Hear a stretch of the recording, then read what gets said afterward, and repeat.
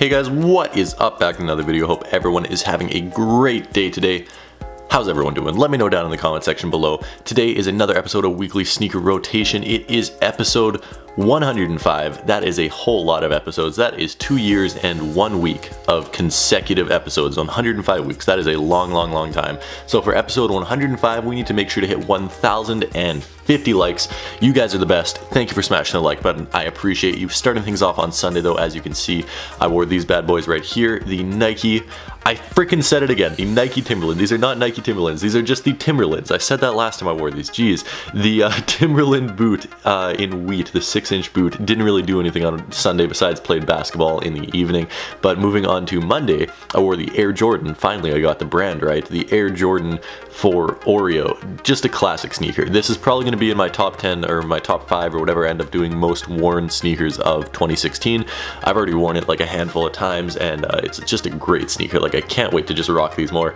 They look great no matter how much you wear them. Like, you can't even see the creases on them that much, to be completely honest. I've worn these at least a dozen times, and the creases are not very visible at all. The leather quality is beautiful. The colorway is beautiful. I had basketball on Monday night, and it was overall just a great day because I was rocking the Oreo Jordan 4s, which is, in my mind, one of the best Jordan 4s on the market today.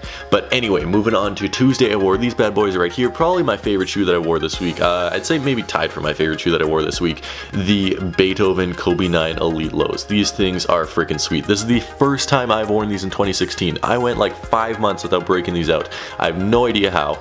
It's a real shame that I went that long without wearing these. Some of you guys have probably never even seen these in one of my rotations. That's how long I haven't worn these for. But these are beautiful. One of my favorite shoes in my collection. And just the white and black Flyknit. Absolutely love it. Every time I break these out, I can't stop raving about how much I love these things, and they look beautiful with a pair of blue jeans and like a white t-shirt or even a black t-shirt. Basically, you can wear them with anything and they will look amazing because they are one of the best, well, in my mind, they are the best Kobe sneaker ever created. Moving on to Wednesday, I wore these guys, you know, toning the heat level down just a little bit. I put the air conditioning on for Wednesday, and I had the Puma R698. Not quite Kobe 9 Elite Low Beethoven level, but still a very nice pair of sneakers. I got these for $50 at the Mall of America in September, and I've worn them a whole bunch since then. It's a great colorway. Obviously, you guys know how I feel about red, and you got your white midsole, that black bottom. They are extremely comfortable as well with that Trinomic cushioning, which is a great cushioning system by Puma. It really reminds me of Hexalite, both in how it looks and how it feels, but that is what I ended up wearing on Wednesday. Moving on to Thursday, this is a great sneaker as well. Another one that might end up in my most worn of 2016, just because it's going to be a perfect summer shoe. As the weather starts to get nicer, it was definitely nice on Thursday, and I was hanging out with a couple of my players that I coached this past season over the winter. Hadn't seen them in a month or so, or maybe a couple months by now actually, so we went to go get some Chinese food and crap, and yeah, I wore these, and they are a very nice pair of shoes. On a side note, I ate cow stomach for the first time ever, and that tasted interesting. Honestly, it wasn't as bad as I thought it would be, but it wasn't as good as I would like it to be, and I wore the Air Jordan 1 Low Chicago on Thursday. Let me know what you guys think of the low top version of this classic colorway down in the comment section below. Moving on to Friday, I wore the Reebok Big Hurt, which you guys hate, but who cares? I like them, and I'm gonna wear what I like.